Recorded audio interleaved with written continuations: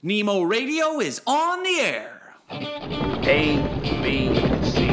A, always, B, C, closing. Always be closing. Always be closing. Surely you can't be serious. I am serious. And don't call me Shirley. Put that coffee down. Coffee's for closers only. Come after me! I'm a man! I'm 40! Hey, it's John Nemo. Welcome back to another episode of Nemo Radio. Fascinating story that caught my attention, and I knew I had to talk about this. Imagine if you could take your business and go from having an audience of 47 people watching you or working with you to 47,000 people, right? Like, okay, what happened here? What's going on? And that's exactly what Deion Sanders is doing at the University of Colorado with their football team. Now, I realize if you're not a sports fan, you might not have heard of this story, but it illustrates this amazing concept about how to disrupt your industry. Really, this whole idea of how can I differentiate myself from everyone else in the industry I'm in? How can I disrupt everything and then reap the rewards and the benefits? So it helps to look at someone else doing it. And we all know the familiar stories, right? You can talk about how Netflix came in and disrupted the movie rental industry, right? And how, Blockbuster once upon a time was king and we all got in our cars and drove, to a place and waited in line and rented videos. And then Netflix was like, hey, we'll just mail you the video. You don't even have to leave your house. And now, of course, then they led the way with streaming. Now we'll just beam the video into your device. You don't even have to, wait for the mail to come. And how Airbnb really revolutionized the, hotel industry. Uber, really revolutionized or disrupted the taxi market. There's all these different examples of it. And the latest and greatest is happening in Colorado right now in college football. Colorado, if you're not familiar with college sports, they have been down and out for years. Nobody goes to their games. There's no interest.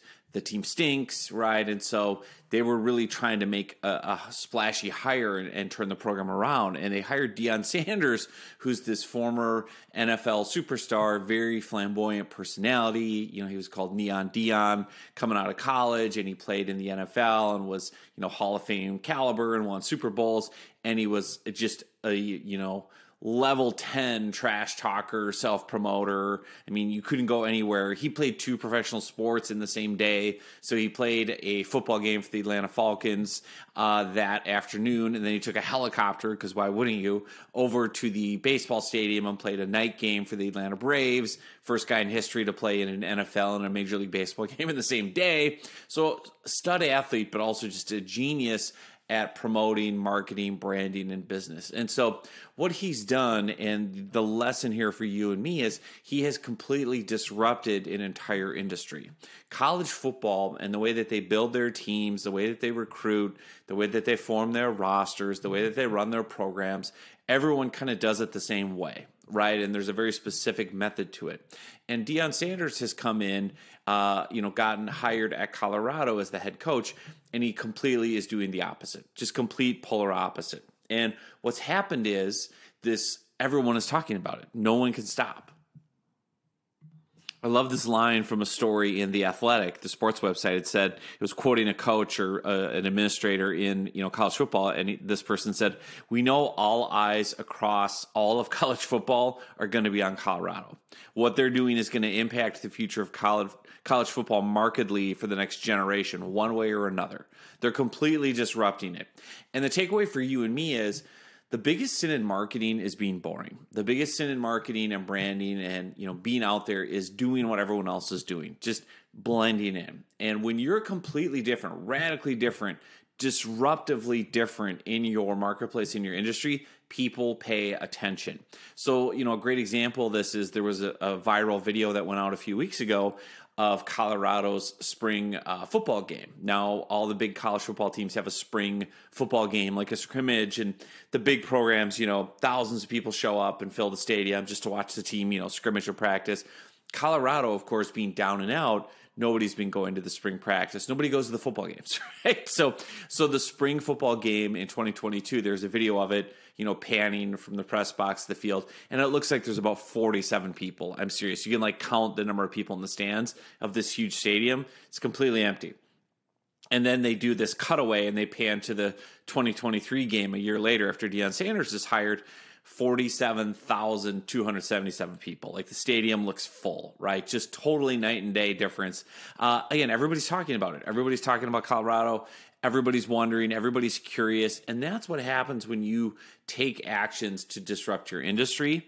And again, the jury's still out on whether or not what Deion Sanders is doing will work. The way that he's running the program at Colorado, the way he's turning his roster over, the way he's, being very crazy with the stuff he's saying in the media and just very out front and everything. Like, it may or may not work, but that's not the point for you and me. The point is he's got everyone's attention, curiosity, eyeballs, interest. Everyone's watching every move Colorado's going to make. They are going to have all-time high ratings, attendance, merchandise sales, season ticket sales. So it's already a massive success from a business perspective. And this is really the key for you and me, is understanding and taking it into our own world, our own industry, is, okay, how do I disrupt my industry? How do I do things differently? And so if I look at Deion Sanders and then look at my own business, there's some different ways to do this, to answer this question of how do I disrupt my industry by being different than everyone else who does what I already do, right? So I run a LinkedIn lead generation agency. Okay, how do I disrupt my industry? How do I be different? Well, one of the things is, that Deion did is embrace the unexpected, right? Deion Sanders at Colorado is using this really radical, unconventional approach to roster management. He's really challenging the status quo of how to run a football program at the Division I level, and that's captured the attention of the entire college football world. Like, everybody's talking about it.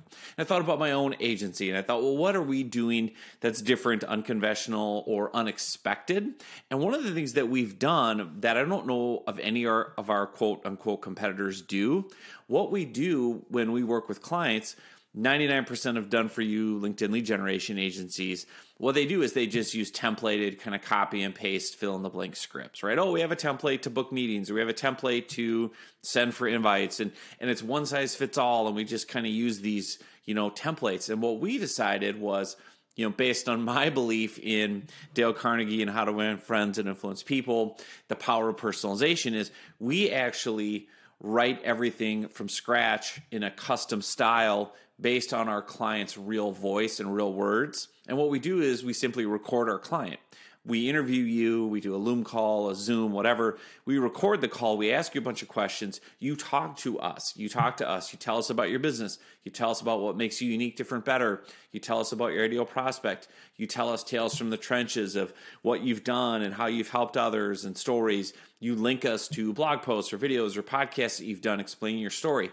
We take all those transcripts and then we now create content based on what you've shared, and it's in your voice, it's using your word choices, it sounds like you, it feels like you, it's your style, it's your analogies, it's your tone of voice, it's your personality. We put that through the content we create for you, not just with LinkedIn and outbound, messages, invites, etc., but we do done for you content like ebooks and, articles and things like that. And the reason that works so well for our clients is when the prospect first gets to know our client online, right? What do? They consume content, they read blogs, articles, whatever, they get messages. It is a very distinct, unique tone and voice and style. It feels like it's coming from a real person. It doesn't feel like a template. It's, as the client, it's basically taking the real life client and putting them through LinkedIn. Like, how would you explain yourself one-on-one? And what happens is then when that prospect moves forward in the process and gets on a live phone call or Zoom call with our client, there's connection and there's resonance. And it's like, oh, you're just like your messages. You're the same person. There's no bait and switch. I feel like I already know you. I've read your story and I really feel connected to you. And that's why that works so well on LinkedIn. But that's something we do that's very different, I would argue, than 99.9% of our competitors with LinkedIn lead generation. The other great thing that Deion Sanders is doing that you can also do is building a narrative, telling a story. What's the story of your brand? What's the story of your business, right? The story surrounding Colorado football is, whoa, Deion, this is different. Like, I'm not hard to find. I'm right here, Coach Prime. Like, we're doing things differently. Like, he has all these stories and hooks. For instance, when he came in and met with the returning football team, he took over the program. Here was last year's team from the old coach. He came in and said, listen, I want you guys to hop in that transfer portal as fast as you can. I'm bringing my own baggage with me, and it's Louis Vuitton. Like, I'm bringing my own guys in.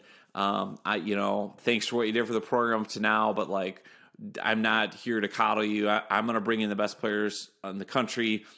Probably none of you guys can qualify, so you might as well hit the portal. Just being straight with you, right? And then he basically said to the outside world, hey, the door's open to Colorado. You want to play right away? You want to play for me, Hall of Famer, get to the NFL, play with the best guys in the country, hop in the transfer portal and come over. And they've like set records. Colorado has set records for people in and people out. Like, they've had the biggest mass exodus of roster turnover ever. And then they've also had the biggest influx of people ever, like in a 2-month period. Totally crazy, totally unconventional, but there's a story here. And the story is Deion does it his way. Like, he's not listening to anyone. He's not following any norms. You have to pay attention because you don't know what he's going to do next, right? The story of Deion Sanders at Colorado is, what is he going to do next? Like, this is crazy. Like, we have to watch. Is this going to be a train wreck? Is it going to be an inferno? Or is it going to be redefining the whole college basketball or college football, industry for decades to come? Because you know what's going to happen. If Deion wins and wins big at Colorado, everyone's going to copy him. Everyone.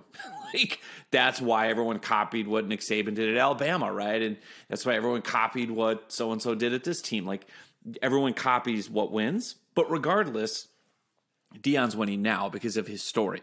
The best stories always win because we as humans are hardwired to consume content through story. Story is, our love language. That's how we remember things. That's how we encode information. That's why as a little kid, you say, tell me a story, tell me another story, tell me another story at bedtime. Like, we want stories. And so what's the story around your brand? How do you bottle up your brand, your business into a story that is memorable, that resonates, that has hooks to it? So for me, I can say with, Nemo Media Group and the Done For You LinkedIn lead generation agency, my story is really one of how I built a 7-figure business from scratch using the most boring social media network on the planet, right? Like, LinkedIn is as boring as it gets.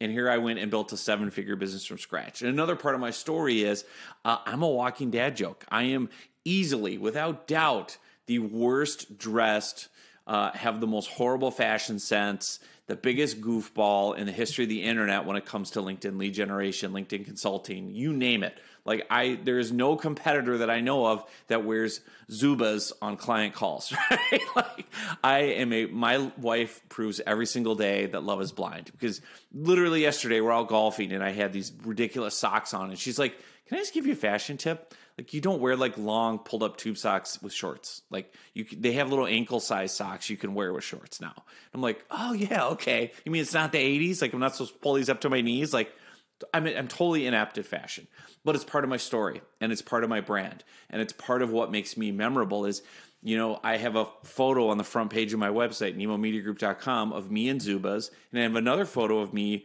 wearing a popcorn bucket on my head playing Star Wars with one of my boys when he was little. And again, I'm owning it. That's my brand. That's my story. And it's like, if this guy can make 7 figures, what's holding you back, right? Like, that's part of my story. Is, honestly, I'm a regular everyday guy. I'm a stay-at-home dad. I've had fun with my kids. I'm not afraid to be funny and just be a goofball. And oh, by the way, I'm going to give you permission to have fun at the same time. Like, you're allowed to be yourself and build your business. Like, the biggest advantage in today's marketplace is you. Like, your biggest advantage in today's marketplace is you. Your unique story, your unique personality, your communication style, whatever it is. Because that's the only thing now that differentiates you from the competition. Every other service, every other offering, every other product has been commoditized, right? So there's a million LinkedIn lead generation agencies. There's a million LinkedIn lead generation coaches, whatever.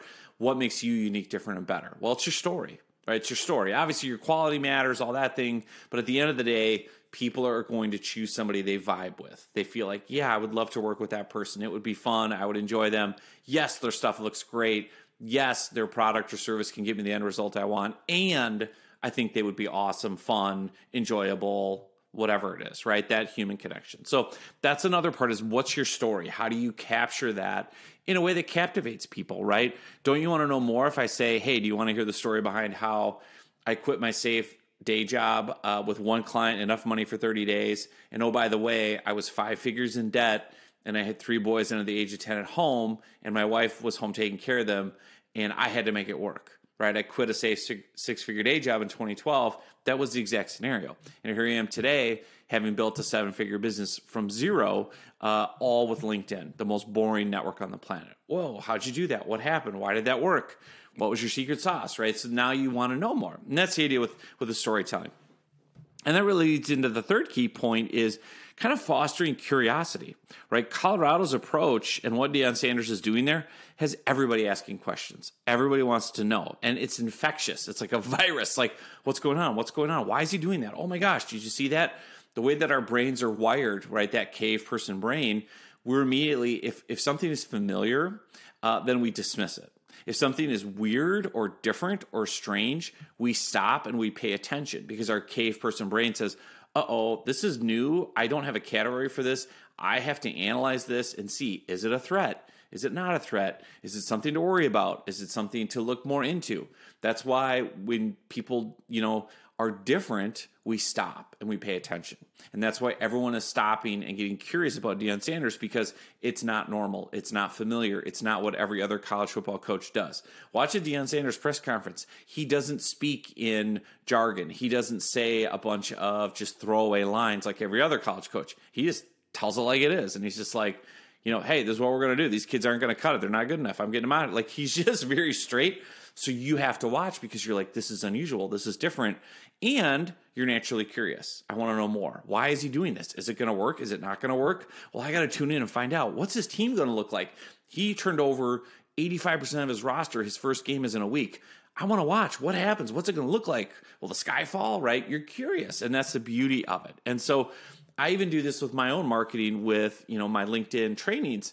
I say early on in my book, LinkedIn Riches, and some of my other materials, like, I really believe 99% of LinkedIn profiles, including yours, are set up wrong. And I can prove it. And people are like, whoa, what? I'm curious. What do you mean?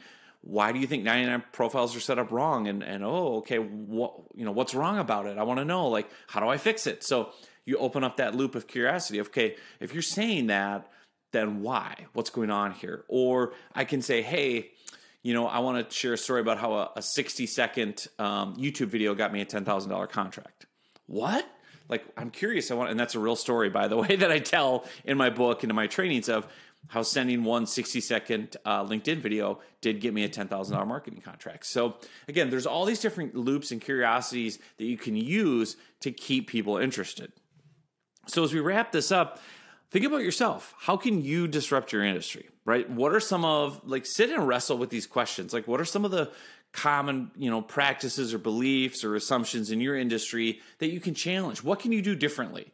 Is there any gaps in how you see yourself and your competitors with delivering customer service or client onboarding? Or are you using technology or not using technology? Are you doing anything unique or different with client retention or marketing copy? Like, where are some places that you can be different and challenge? Does everybody do the same thing and buy Facebook ads in your industry?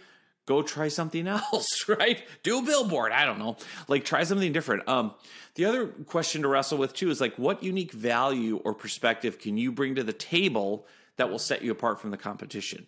What's your unique story, your unique value, your unique perspective? For me, it's, hey, listen, I literally built my business from scratch using LinkedIn. Like, literally, I had one client of money for 30 days. I had no budget. I was 5 figures in debt.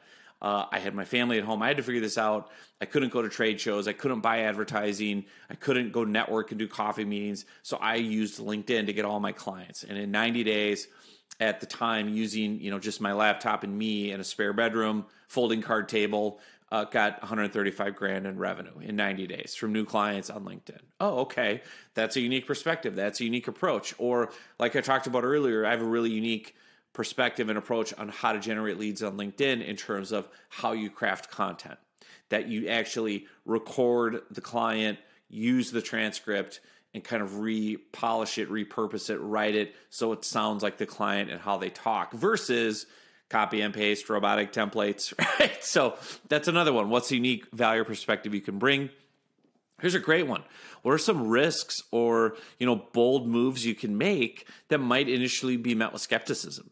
Because certainly there's going to be plenty of failure. There's going to be plenty of things that fall flat. And I'm sure even with Deion Sanders of Colorado, maybe some of the stuff he does will backfire, but that's not the point. The point is he's disrupting.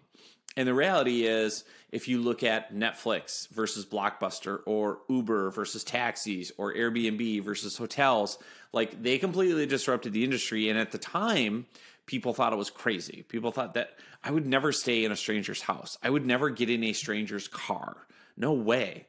And then it's like, well, wait, every time I get in a taxi, I'm getting in a stranger's car. Like, what's the difference, right? Or every time I go in a hotel, well, that's a strange building. I don't know. Like, and again, now those are normal things. Now you get in a stranger's car every time you need a ride. Now you stay at a stranger's house when you go on vacation. It's not unusual anymore, but it was disruptive at the time. It was very disruptive. So what are some risks? What are some ideas? Try something new. And that's the other thing, is you can't be afraid to fail. Like, yes, vet your ideas and ask people, but then go act on it. The only way you're going to know if something's going to work for certain is to try. That's what I've learned too. Like, I've had multiple ideas that have failed. I've had multiple online courses that have failed, multiple approaches on LinkedIn that have failed, right? Multiple styles of copy, multiple, ideas for webinars and videos and whatever. Like, a good example I tell is, and part of it's just resilience and not giving up. So when I was first starting out with LinkedIn lead generation, before I had the Done For You agency, I had a book, LinkedIn Riches, and I had an online course also called LinkedIn Riches. And so I would do webinars to sell that. I would say, hey, come get on a live webinar. I'm going to teach you how to generate leads with LinkedIn, share my story, share some training. And at the end, I'll offer my online course. Well, I had to update and iterate and improve that webinar 47 times. I didn't settle, right? Because in the beginning it didn't sell. And so each time after the webinar, anyone that attended, I would email them and say, hey, and especially if they didn't buy, hey, thanks for attending. What did you find helpful? What did you like? What did you not like? I'm just looking for blunt, honest feedback so I can get better. And people would shockingly give feedback, right? Of course they would. They're happy to tell you their opinion. I didn't like this part. I didn't find this helpful. That seemed too elementary. I felt like this part was pushy. I didn't think that was useful. Man, that really resonated with me. I wish you would have gotten to that point earlier. Or, you know what I was really looking for was this, and what I got was that. And, if I was going to come again, I would really want to know was more about this. And so I would take those comments and I would change the webinar again and again and again and again until I got it so dialed in that I knew that, hey, this formula now, after 47 iterations of the webinar, it's going to sell, right? So even on autopilot, somebody went through it the other day and bought the course while I was sleeping, right? They went through the webinar, hit the buy button, and bought. And that's where, you have to be disruptive. You have to keep trying. You have to keep iterating. So, man, I could go on and on and on. But I think the biggest takeaway from this episode is just be disruptive. Be different. Like, figure that out. Like, if you really want to stand out quickly, disrupt. Do something different, because it gets people talking. It gets people talking. It gets people curious. Now there's a story attached to it, like, why are you doing this? What's going on? And that's where attention goes. And where attention goes, then that's eventually where dollars will flow. Now, you look at Colorado, they're going to count this as a win no matter what. Why? Because their merchandise sales are off the chart. Their season ticket sales are off the chart. Attendance is off the chart. Ratings are off the chart.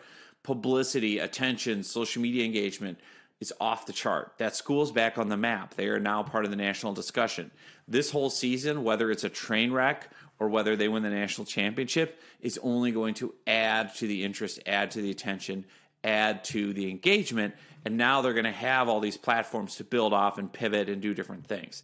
And that's the genius of what Deion Sanders is doing. And that's the genius of what disruptors do in their industry. So there you go. Hope you find this helpful. I'll put some links in the show notes if you want to go deeper on any of this. Thanks again for listening, and we'll see you soon on another episode.